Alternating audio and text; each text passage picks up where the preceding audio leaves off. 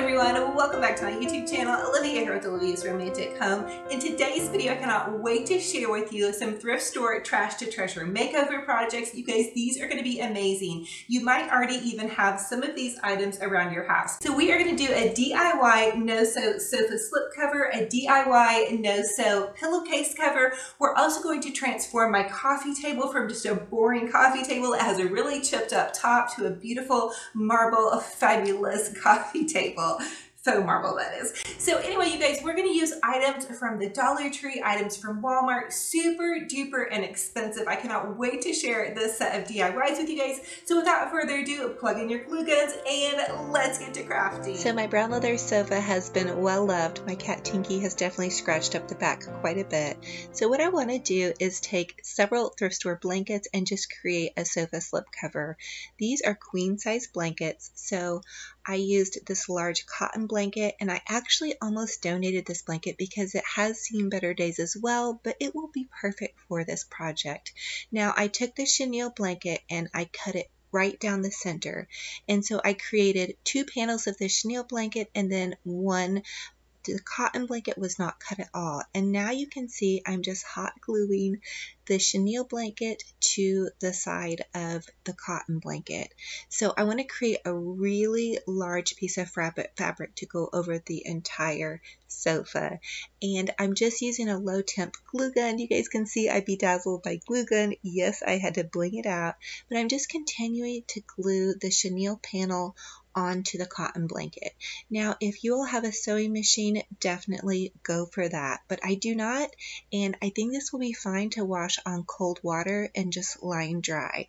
It's not for super long-term fix. I am saving up for a new sofa, but right now I wanted to use some things that were inexpensive and accessible, and I've been dreaming of making this slip cover actually for quite some time, and I was really excited for how it actually came out. So now you can see that I have the first panel of the chenille cover on, and now I'm just gluing the second panel of the chenille cover on. So for the centerpiece, it is the longest side of the blanket. So you want to use on your centerpiece the widest, longest part. I hope that makes sense to you all. And both of these blankets are queen size blankets.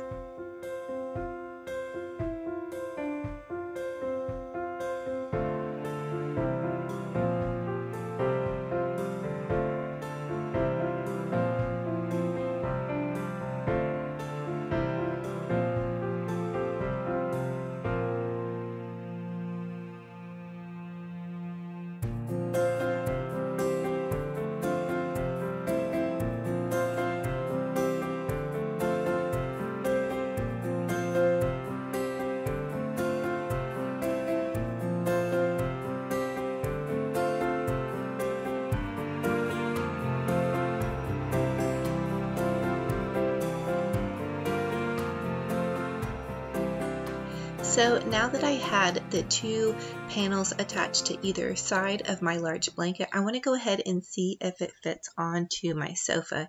And it did end up being a little bit too short in the back. So what I wanted to do was go ahead and add an extra panel to the front. Now I have looked for sofa slip covers online forever, and I cannot find one for less than $100. So I had this ruffled curtain that I picked up from the thrift store, and it's just a long curtain and it's the same size as my blankets, and so I just hot glued that to the front of my panel, and that way hopefully when I tuck this in, it is going to work and it is going to be perfect for this sofa. And guys, it actually ended up working, and it was really great that I left it a little bit long, because then that gave me plenty of room and fabric to tuck in. So I'm just tucking into the front part of the sofa, and then I do tuck my sides in really well, and I even kind of pull it off to the side, and that way it stays in really nice and snug and secure. And you guys can even buy some of those little clips at Walmart, which I'm going to show you guys I ended up using on this. But I love the fringe trim. It comes out so great. It does take a little bit of tucking, but it's really great with the tucking because that way it doesn't move around on your sofa as much. So in the back, I also tucked that as well. So for the next thrift store makeover project, I'm just going to make over this white pillow that was headed on its way to the Goodwill, and I decided to take one of those Dollar Tree scarves and create just a cute little tie on it. So you just take one of those Dollar Tree buffalo check plaid scarves, and buffalo check plaid is so adorable to add into almost any decor. You guys can add it into shabby chic, farmhouse, a French farmhouse. It's just so fun and summery. So I just tied a little bow in the center, and really you guys could use this two ways. You could use it on the back with the larger buffalo check plaid print, or you could use it in the front with the little bow. So here I'm sharing with you guys how my sofa looks after I sit down on it, and I did go ahead and decide to add some of those little clips. These are actually sheet grippers that you buy at Walmart. They come 4 to a pack for about $5. So what you want to do is you want to take the sheet gripper and grip it from the back, and then just pull it through to the front and grip the front part of your sofa slip cover, and that really helps it stay in place. So you guys can see when I sit down on it, it doesn't really move around that much, and so those really definitely help. That's a huge trick if you guys are doing one of these. I really feel like my sofa slipcover came out so beautiful, and it cost me next to nothing. I think one of the blankets was $3 at the thrift store and one of them was $10. Anyway, and then this little Dollar Tree scarf really got some use. Also, another way that you all could style your sofa is with a bed pillow. I love using this shabby chic bed pillow just when I want something different to give it a different look. So fun for spring. So for the next Trash to Treasure thrift store makeover project, I wanted to share with you guys how I gave my little coffee table some new life. So you can tell I have painted this coffee table a million times. It's been so many colors, and I really just wanted something easy for the top. So Walmart has contact paper, and my daughter and I just ended up cutting the contact paper and putting it straight onto the table. It was dry and clean.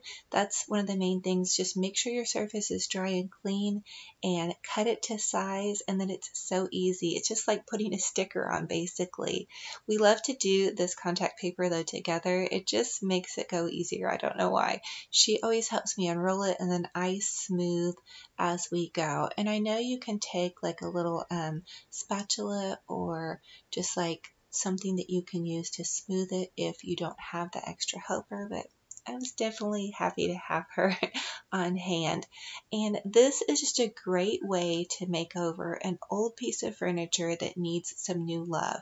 I find so many pieces of furniture all the time at thrift stores, and usually their top is the worst. But the whole trunk just was painted white, and I did share with you guys, I have all of my craft supplies actually stored in this little trunk, and then it doubles as a coffee table, which I absolutely love. And now I'm styling this with just some purples in kind of a French farmhouse way. And there's my little Dollar Tree candle. I shared with you guys that gelato candle, and it smells so delicious if you need a yummy smelling candle. So for the next Trash to Treasure makeover project, again, I'm using those Dollar Tree scarves on my pillow that was almost on its way out the door, but I decided to try to give it some new life. This time I'm just using 2 of those Dollar Tree scarves, and I just tied it in a knot in the back and then tucked the ends under. And then you take the second Dollar Tree scarf and you lay it over the pillow, and if you're really crazy and have to get it lined up with the checkers, go for that, but I was trying to just relax. And then I just tied another knot in the back, and then you just take the ends of the scarf and you tuck them under.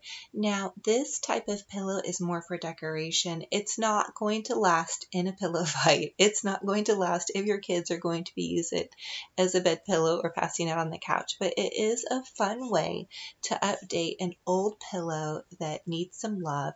And definitely next time I buy throw pillows, I'm going to buy throw pillows that have a removable, washable cover because like I said, these pillows were about on their way out.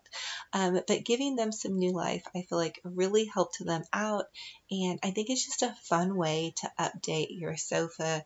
Or they would work really great in like a little throw chair, or they'd be super adorable in a picnic basket. I thought about trying that. I mean, look at how great this looks. I think this looks so fun and fresh for summer, and now I have like a whole new living room, and all it cost was a couple of dollars.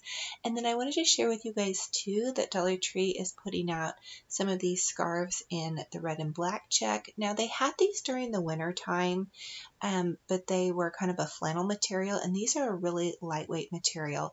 So I'm actually going to share with you guys even some more DIYs that you can do with these Dollar Tree scarves, because I think they're so fun and I'm just going crazy with ideas.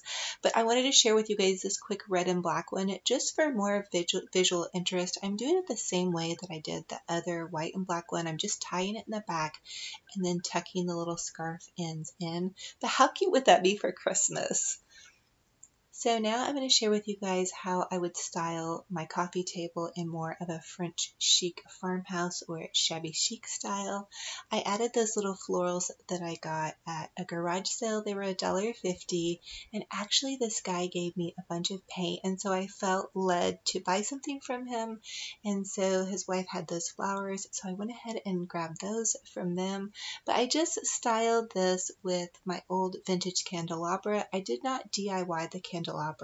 It is just an old candelabra, and actually part of it on the back is broken, but I still hang on to it. You guys, I love things that are just shabby chic that somebody would actually throw away. I just love giving them some love and finding them a new home.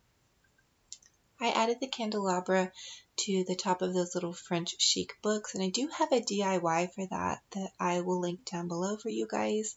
And then of course this little cake that I got from Rhonda's Rose Cottage Designs, just layered on top of some really beautiful vintage plates. I really thought that set the mood. And then with some candles, so chic and so shabby and so fun. And then over there is my plate collage in the dining room. Again, if you guys need some DIY inspiration, I shared with you all how I did the plate collage and also the floral that is on my mantle. So now it is time to sit back and relax, have a nice little cup of tea or coffee or just whatever floats your boat, and enjoy the day.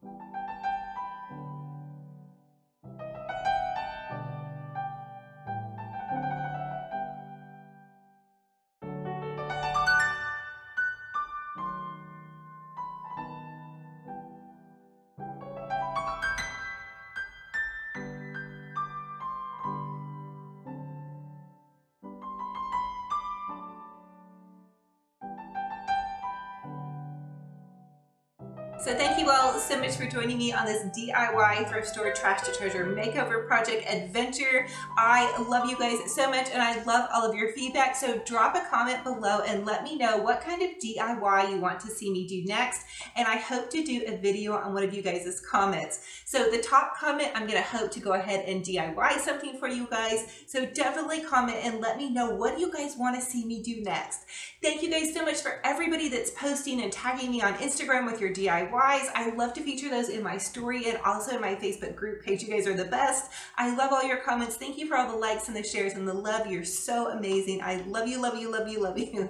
So thank you guys. I cannot wait for the next video. Tons more DIYs coming, and we will talk to you later. Bye.